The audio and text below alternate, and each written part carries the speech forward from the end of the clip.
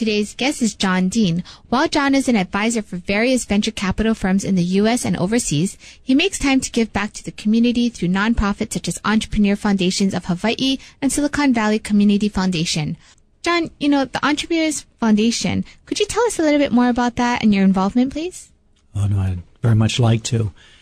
The Entrepreneurs Foundation is a foundation that I'm involved with in Hawaii and with others. And the thought there and the reason for creating this organization is to work with the startup companies in Hawaii, technology, life science, but other companies that are building a company and looking eventually for what we call a liquidity event, and that would be to sell eventually to a third party or to go IPO, public offering, initial public offering.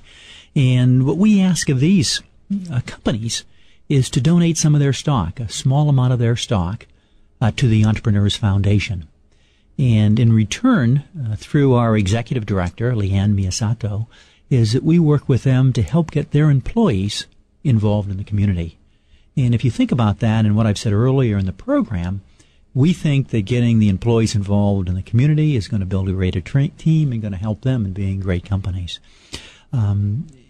At the liquidity event, let's assume it's a sale or an IPO, we're hoping that initial grant of stock that we got is up in value, let's say 5x. So if the grant's $50,000, and again, this isn't cash, this is a non-cash item, although there is dilution, but $50,000 worth of stock, let's say it's a 5x worth $250,000.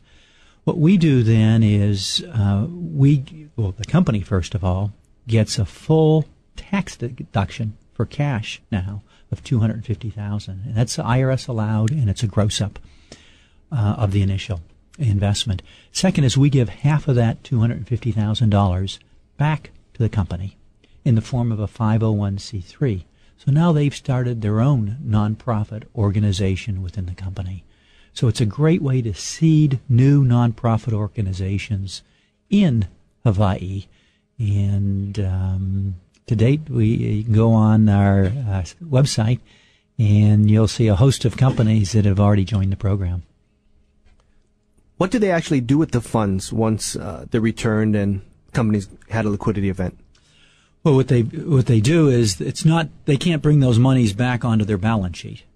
So a 501c3 is a nonprofit, and what we did and what I've done in all my previous organizations is form these 501c3s, put employees within the company in charge, and then you begin the grant making process of looking for ways to give back to the community.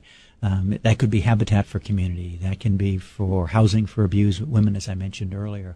There's a whole host of good causes, and this is a way not only to get employees involved in terms of volunteering, giving some of their time, but also making cash contributions that are so needed for those organizations. Can you give a real-life example of an entrepreneur foundation in another area, since this one is newer in Hawaii, where it's really created some great value for the community? Yeah.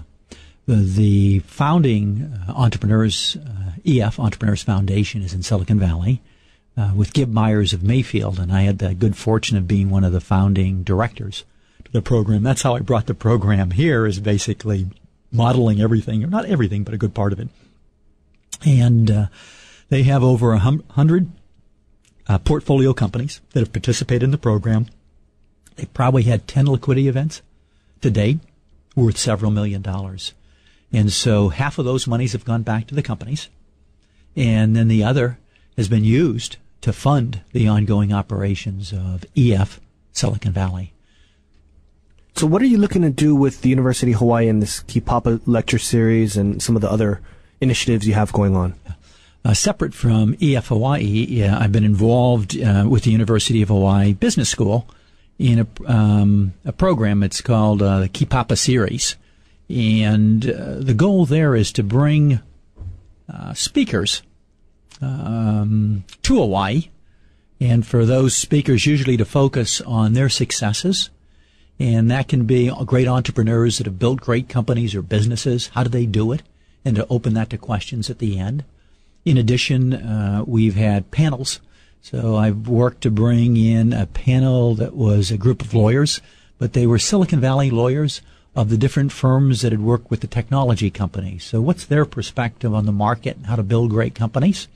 We've done it a tech panel, and these would be venture capitalists focused in technology, and then sharing their experiences and opening it up. And then lastly would be in the life sciences area and venture capitalists, mostly Silicon Valley, bringing them here.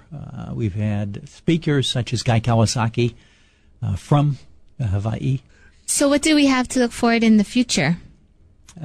For Hawaii, in terms of entrepreneurship, I would predict you've got some wonderful opportunities. The path is not going to become easy. I think it's been difficult to date and will continue for companies.